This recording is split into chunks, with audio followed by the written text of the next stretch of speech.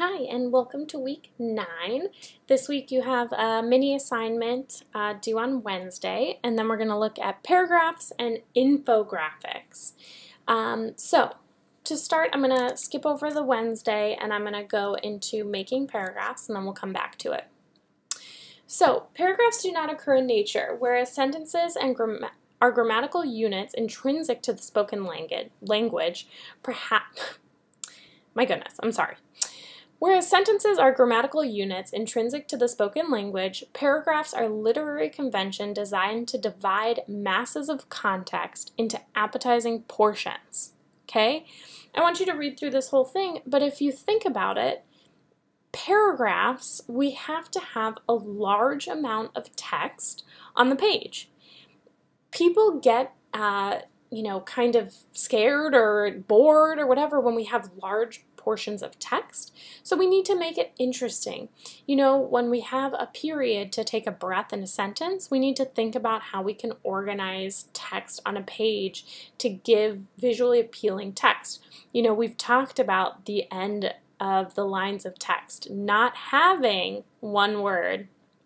You know, our orphans, our widows, all of that. So we're going to be thinking about this in paragraph form. You know, we started off with characters, and then we looked at words, and then we looked at sentences, and now we're looking at paragraphs. We're going to talk about paragraphs and grids more as we go throughout the term, but with our infographic, you may find that you have short paragraphs of text, so you're going to need to think about it in paragraph form. We got to think about leading. Remember the space between our lines of text. So thinking about all these vocab words and everything that we've talked about previously and how we can use it all moving forward. So there's kind of different indents, different line breaks.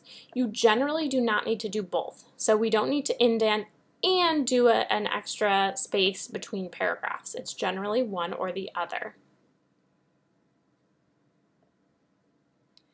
Closed and experimental. You know, pick up a couple of books, magazines, anything that you have around your house and see what you like, see what works well. Also pay attention to the font choices that they're using.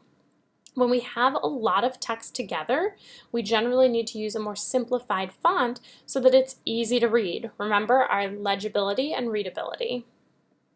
Back in the day, they used to use large capitals to begin a paragraph of text. So this is "in" is the first word.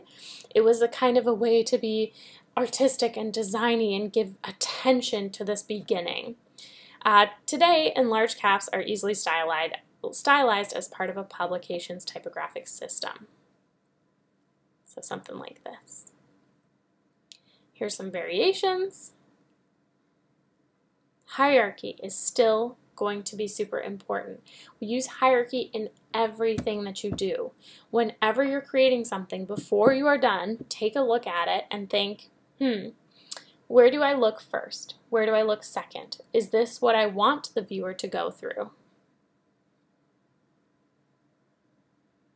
And then there are variations.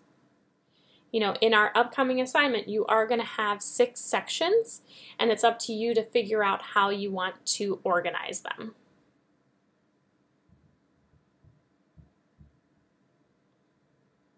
Then experimenting with form. Okay, so take a look through that.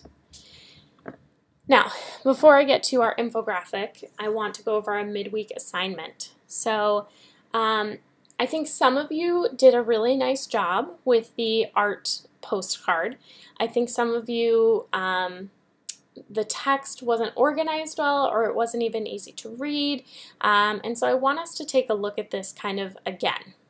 So I have all of this information here. You can just copy it right from here, and we can paste it into Illustrator.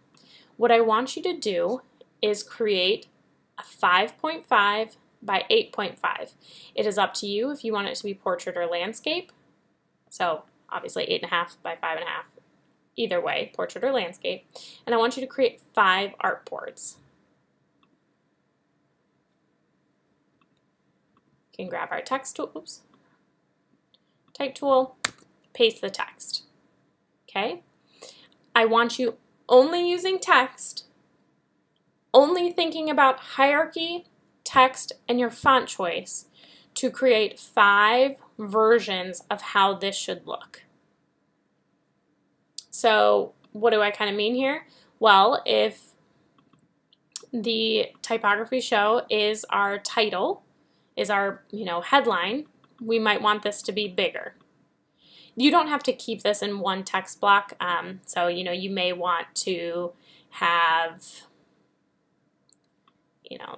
the date and location in another text box. You can organize this however you want, but I need you guys to think about hierarchy and your font choices. We can give a theme. Maybe I want this to look like something in particular. That is great. Then we need to find something that complements it really well to have with our, complementing text. Okay? You can have a similar hierarchy in all of them, but I want different font choices for all of them. I would recommend that you play around with hierarchy so they're not all the same, but you will save this out as a PDF, and then in the comments of the submission, I want you to tell me which one of the 5 is the most successful and why. Okay? We really need to push that you're retaining the information that we're talking about each week. And most of you are, and that's totally fine. And if you aren't, that's fine too. I just want to make sure that we're understanding why, right? And if you have questions, don't hesitate to reach out. I'm here, jfuller@sxu.edu. Email me whenever you want. But I want us to push these ideas, okay? A lot of times with typography, I create artboards like this and swap out font choices. It's one thing to go, okay, well, that's pretty condensed. I like that though, but okay. That one, we've got some serifs, okay. It's a different thing to be able to look at them and compare and contrast next to each other to see what you actually like and what looks better and why. Okay, the why is kind of the most important here, right? If you can't explain why, this is better than this one, well, this is a postcard, so it's going to be smaller. Even just looking at these as a distance, this has such a thick to thin weight that the line almost disappears, and then with the ball serif, that becomes very difficult to read for my SXU. Maybe it could be okay for typography. Show, this looks like a U at the end. And what am I trying to say with my typography show? What kind of a mood am I trying to give off? This is simplified, yes. Maybe it's not giving me a strong feeling towards the show, but at least this is easy to read, and I can probably find a nice complement for that font choice. Okay, so I want you to think about these things and then write, option number 2 works best because of X, Y, and Z. If you look at 4 and 5, you'll find this. So I need a paragraph as well. If you do not have the paragraph, I'm going to give you a 0 on the assignment. So I need to see that you have the 5 and the paragraph submitted. Okay, and let me know if you have any questions on any of that.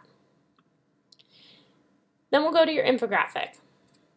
And I specifically did it on this video. I try to make the videos concise, interesting, and fun, but I know some of you haven't been watching, so please start watching these. Infographics, and I know a lot of you are watching. Great work. Thanks for keeping up. So, infographics.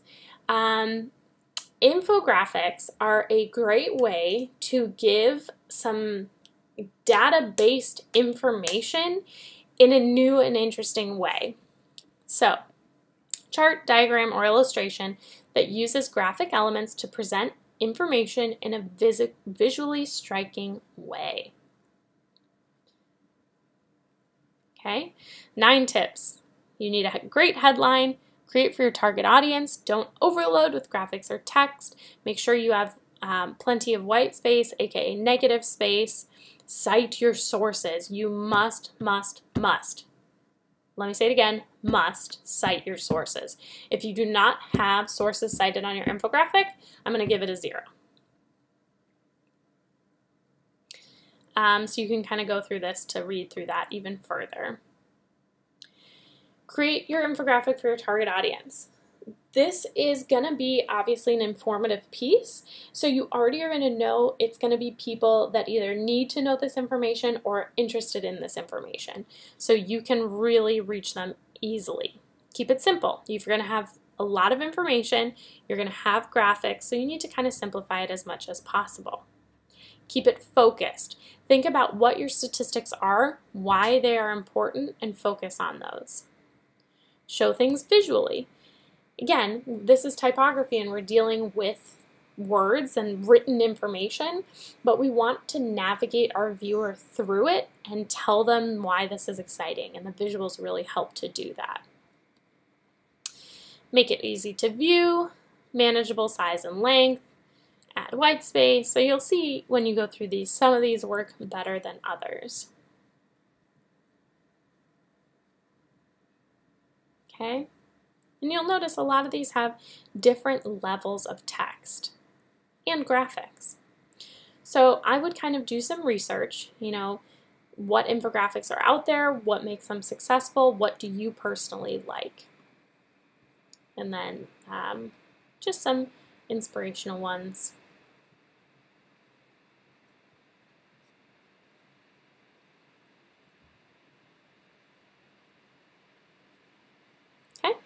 So I'm leaving it wide open as to what the topic is. You can really make it up.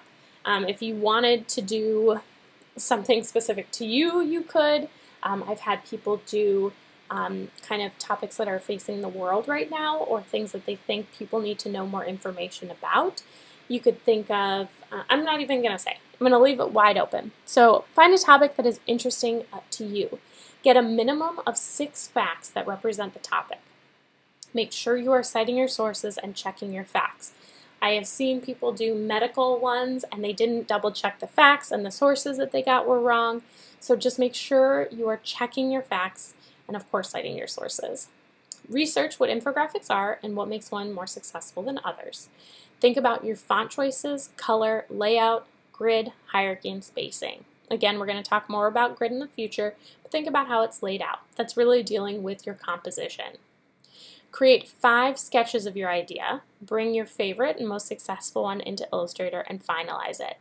Your final will be 11 by 17 or 17 by 11. So up to you if you want portrait or landscape. PDF and sketches are due Sunday at 11:59 p.m. Again, think about your entire composition. I need to see you using the principles and elements of design and that you are refining your work. I would love for this to be a portfolio piece for you. It's a great way to show off graphic design, typography, composition, all of these principles, everything that you've been working towards in your career here at St. Xavier. So show me everything you've got in this assignment. Okay? Due Sunday. Let me know if you have any questions, and I look forward to seeing your work.